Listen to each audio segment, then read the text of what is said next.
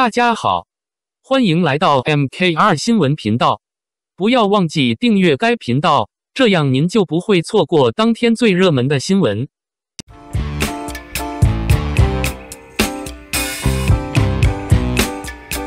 风起洛阳如今定档4月3日晚7点半在北京卫视播出，这个消息带给大家的震惊程度不亚于王一博被程耳认可会继续出演人鱼。开年2023年，王一博已经有了无名与大家相见。虽然大家对于排片极少无能为力，可在那样的条件下，影迷们依旧给出了1个多亿的预售票房与9亿多的总票房。叶先生的出现对于王一博的电影事业帮助很大，没有一部文艺片可以达到如此成就。已知4月28日长空之王就要与大家相见了。作为王一博粉丝心中嫡长子的存在，长空之王已经完成7国同步上映的预热，而且开展了点映礼，且出席人全是政府人员，可以说有政府的保驾护航。届时的排片肯定不会再像无名那般被动了。有了无名在前，长空之王的票房打底已经初见成绩，雷雨终将一飞冲天，完成大国的凌云壮志。更不用说早已确认了暑假档的热烈，陈硕与王一博有太多相似之处了。大鹏亲自认证，先定的王一博在有的热烈剧本。作为一个电影演员的粉丝就是如此的幸福，当自家正主的作品扎堆上线之时，粉丝们甚至可以将自己每日要做的事情单独列出，而作为一个电影电视双栖演员的粉丝，那就更幸福了。要知道风起洛阳只要网剧备案号而无上星备案号，也就是说按照一般逻辑，纯网剧是无法放到电视台里播出的，这个规则从始至终无人打破。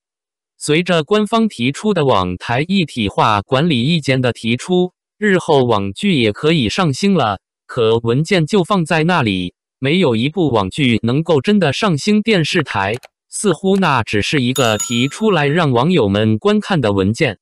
而今风起洛阳成为了网剧上星第一部，并且一出场就是北京卫视，官方对这部作品这份看重不可谓不高。风起洛阳在原先筹拍之时首定的演员就是王一博，洛阳不仅是的家乡，他还多次在天天向上上提及推广洛阳，更是洛阳文旅形象大使。这些身份使得洛阳官方在想要拍摄一部展示洛阳千年古都的作品时，首选人员就是。而的表演也没有令大家失望，那个有着木石之心的百里弘毅被的演绎刻画的入木3分。阿爷去世的那晚，百里弘毅的白衣造型更是走进了不少网友的内心。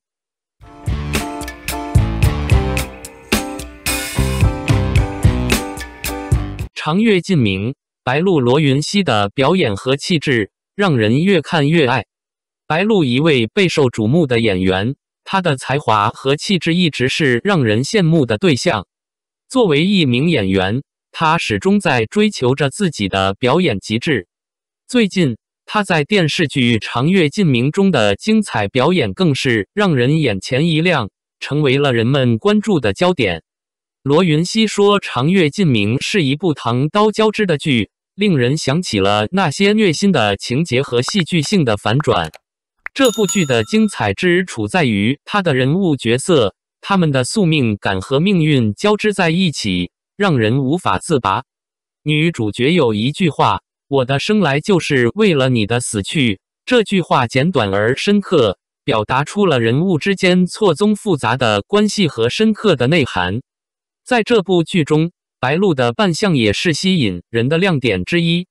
她用自己的气质和表演力，将角色的复杂情感展现得淋漓尽致。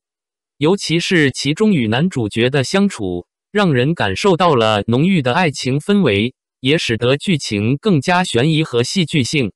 陈都灵的哭戏虽然只有几秒钟，但却深打人心扉。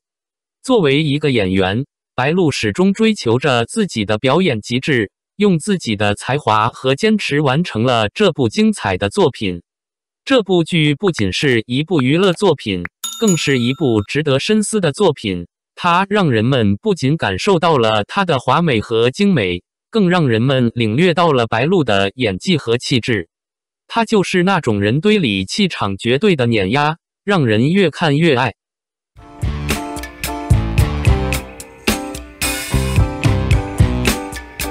长月烬明见面会爆料，特效炸裂颜值高，罗云熙分饰三角被怒赞。长月烬明最近频频上热搜，很多博主都说有望4月6日定档。官方虽然还未定档，可是线下的广都有，还在4月2日举办了见面会。这种架势再不播，那优酷会被观众喷惨的。见面会有不少路透，有好心的朋友爆料了一点观感，看来太期待正片了。去了现场的一些朋友，在不剧透的前提下，爆料了一些信息点，透露了演员演技、滤镜、特效、造型等方面，普遍的反馈都非常好，能看出剧方进行了精心的打磨，肯定不会辜负这么多人的期待。作为本剧的金字招牌，罗云熙为剧带来了很多的热度。长月是号一行的班底，罗云熙是中心人物，他饰演的魔神很带感，气质特别邪魔，眼神就带着那种蔑视一切的感觉。若是没有黎苏苏闯入人生，那蛋台进日后就会成为无情无爱的魔神。官方魔神的造型很魅惑，还有红色的眼妆，也只有罗云熙能驾驭的这么带感了。罗云熙饰演的明夜铠甲造型非常帅，他的原声台词很带感，而且对角色的理解都很到位。现场的朋友说，罗云熙不仅能记住理解好自己的角色，别人的台词记得清楚，角色也理解得到位，是一位在用心演戏的好演员。这次发布会的6位主演有一些 cut 片段放出来，去了现场的朋友说，6位演员都演得很好，而且颜值也高。尤其是罗云熙的蛋台进和润玉完全不一样，要成为新高峰。长月的特效只放了一小段，不过堪称电影级别的，都说像是在看电影。看了原著的都知道，对特效的要求很高。本剧特效的团队为时光坐标，负责过号一行、香蜜、琉璃等剧。长月的美术是大师栾鹤新，仙魔神和般若浮生部分的美术达到了东方美学新高度。栾鹤新也是《如懿传》、《甄嬛传》、《延禧攻略》等剧的美术老师，还有一直被夸的服化道，不缺钱的黄威做出来的敦煌风。服化道的反馈是很精美，不过在看第一遍的时候，大家的关注点在剧情上。粉丝说这部剧可看好几遍，第一遍看脸，第二遍看剧情，第三遍看细节。长月烬明的音乐是关大洲负责的，他是国家宝藏的总配乐，还好像是他第一次为古装剧配乐。关大洲老师本身就擅长敦煌类，请他为长月配乐太合适了。这次对配乐的反馈也是一片好评，大场面荡气回肠，配合特效很炸裂， OS 也很多，都是透着金钱的味道。打戏只放了一段邓卫的，导演很会拍。罗云熙和邓卫都是学舞蹈的，他们2位的打戏完全不用担心。感谢您观看视频。如果您觉得这些时事通讯有帮助，请不要忘记点赞、评论和订阅。